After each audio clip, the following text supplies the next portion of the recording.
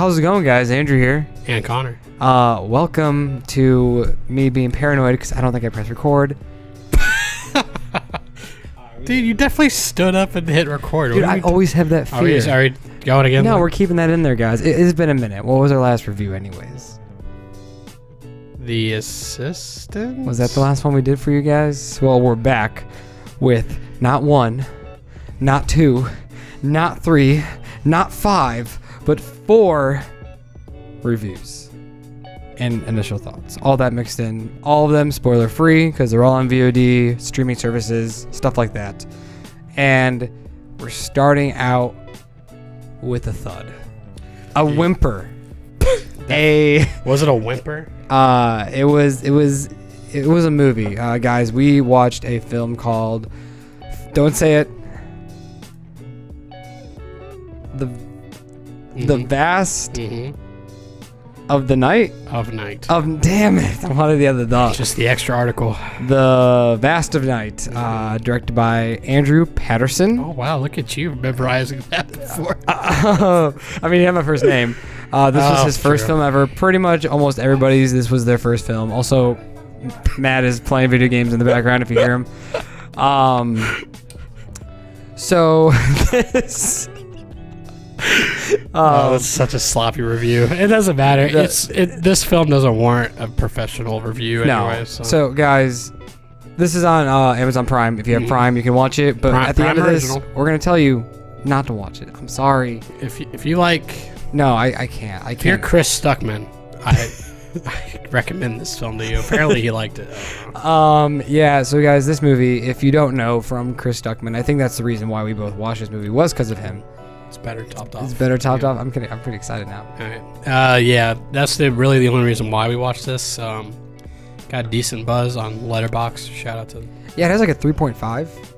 It's shocking, man. Honestly, shockingly, in my opinion. I guess people are just like, wow, this is a decently shot indie movie with no budget. That's like. So that's like probably the argument that everyone's gonna go to. That's the thing, is that people are gonna be like, yeah, well, they made a movie. It's inspiring. That. There was barely any budget. They shot it really quick, you know, stuff like that. It was almost everybody's first film, like besides a few of the actors, obviously. Like, it's fine from a technical standpoint. Technical, like I will say, I think I said that in my little review. Like, but some of the shots. Most of it's at night, so it's like they can't really like tinker with lighting too often. I'm sorry, guys, but the first 10 minutes is pointless. Yeah, that's like the biggest issue with me is, I guess he wrote this, but like. The director wrote it? Probably. Oh. But his dialogue... It's rough. It's pointless. Just too much. Like... Well, what I said No, he didn't write it. All right, well, good for him then. What I said when we were watching the movie last night, I was like, they pretty much wanted to do overlapping dialogue, like back in like the 40s and 30s, you know, and stuff like that. Yeah. And it just wasn't working. I'll give a lot of credit to the actors, because like, you can tell they tried. No, there's no big names in this. There's no... You know, there's not even like the big cameo or something like that. I mean, I think like the lady was the most well known. Been in a few things, but like I couldn't tell you who she was. Not much since like the 90s. So, but like we said, from a technical standpoint, this movie is like it's good. It's a competent movie. It's just the execution of some things that we have problems with. There are points in the film where there are just very long, drawn out conversations, and they're like one shots because they don't have enough time and money to get close-ups of everybody and different angles of everybody. So there's one where a lady is having a monologue and it's just on her for, I kid you not, probably like 7 minutes. The thing I pointed out to Andrew is they eventually cut away, and I'm assuming that's the point. That was the best take. And that's where she messed up. That's when we finally cut away. There's no reason why they cut away.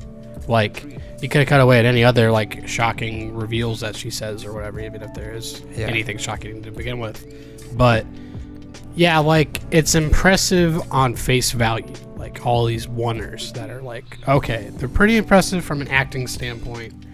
But other than that, mainly acting, because, like, nothing's really visually amazing in this movie. There's, like... the one thing where they use a go-kart or whatever it was that Stuckman points out. Yeah. That's like the coolest thing is like. But even at that, like it wasn't like whoa. But that's like the most interesting thing Yeah. visually because we get so much walking and talking or sitting and talking like the entire fucking movie. And it's like. I mean, there's a point where there's a conversation like over the phone. We don't even see the other actor, and there are moments where the screen goes to black, and all we see is a black screen and hear the actor's voice. And then it comes back and goes dark again. Yeah, It does it multiple times. does it because you just realize the You're director didn't know what to do. He was like, I don't want to just keep holding on to the actor who's listening the whole time. Like, there's no artistic purpose. That's the thing. Like, yeah. You could do these things if like whatever they say like signifies darkness or like it is like a visual cue or something like that, but it's really not. It's just because they ran out of footage or because they messed up a take or whatever, you know. It's not, nothing's like makes any sense from the decisions that they make from a directorial standpoint. No. And like it gets interesting like literally the last 5 minutes of the movie. Yeah, and when I like- mean interesting, not like it's just like, oh wow, like something's happening. Yeah, it's ethereal, and what you would expect leading up to it ends up happening. That's all I'm gonna say. And there's some cool miniatures. Yeah, I will say. Yeah. I was like, where's the money shot? Like, where did their budget go to? And then you get to, you see what. It's a money shot. Yeah, it's the money shot. But I mean, at the end of the day, though, I can't recommend it to people. yeah, we ended up once we understood that neither of us were really liking it. That's when we were like openly We kind of ripped it to kind of shreds. bashing it, especially with the baby. That was pretty funny. Yeah, The baby is great. but like, at the end of the day, like, I tip my hat off. Yeah, like You guys made a movie. Like, that's awesome. I say it's. I don't want to get any backlash for not liking this film because it's like super the indie. editor is gonna find this video. Yeah, and no, like, it's like kill us. I like everybody gave their A game. I'm not even mad at the director. I'm not mad at the writer. I'm not. Why would I be mad? This Good. wasn't like a freaking like. Decent score. at Yo, least. there was Mario. There you Sorry. go. Who's the composer? Let's shout them out because the composer of this movie that was definitely the most impact. Oh, we didn't even like really mention two composers. how this was. You know, the Twilight Zone was really inspired by this. Eric Alexander and Eric Jared Alexander. Bulmer. Was it They- both their first things? According Awesome. to Letterboxd. I don't know. if Dude, they've guys, done good job. TV. I hope you keep making stuff because it definitely sounded good. I will say that. I feel like everyone from like a technical standpoint and the actors too. Like I didn't care about any of the characters, but like they at least tried hard enough to memorize all these stupid lines and like ramble on. Because like crazy. there's a lot of shots where You're like, wow, okay, these amateur actors actually are like trying with all these, performances. So, at the end of the day, it's probably like 80 minutes. There's probably like 82 minutes. Yeah.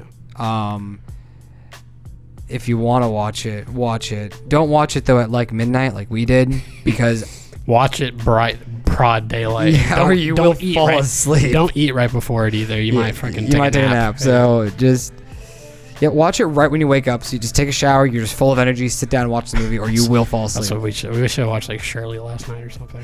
I don't know. I might have fallen asleep during that movie too. Fair enough. And that foreshadowing to the next review. But yeah, Wink, grade. wink. 4 out of 10. 4 out of I 10. hate that I'm so harsh on it, but like my biggest flaws with this movie is its writing. I don't care about any of the characters due to the writing. Like I couldn't tell you any personality traits of any of these people. Annoying. Yeah, And nerdy. They just talk a lot and they're nerdy. Yeah. One of them plays in the band. And they're both. One of them's a DJ. They're both super into science. It's like but okay. Everett was the guy's name. Well, it sounded like Babe. Faye. Faye? Wasn't it Faye? Also, they lived in New Mexico, which Connor didn't pick up Faye. on. Yeah. Wow. Fay. Interesting name. Faye. Yeah, New Mexico. So that's kind of cool. It was from Texas. Oh my gosh. Kevin Durant. Kevin Durant. Kevin Durant. We didn't even look that up. Kevin Durant, if you're watching, I don't know what you did with this film. Maybe they're just really big fans of you. Maybe one of them went to college with you. I don't know. But there was a special thanks too.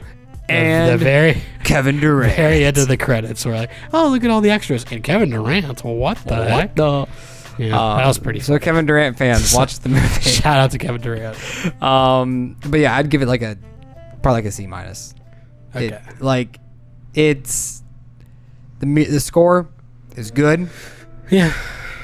That's about all I can say. It's like Everything, all the technical stuff is good, but even the directing, I think he could do something. Yeah. But I don't think I hope he had most enough. of these people get another shot at something. I don't think he had enough of a visual flair.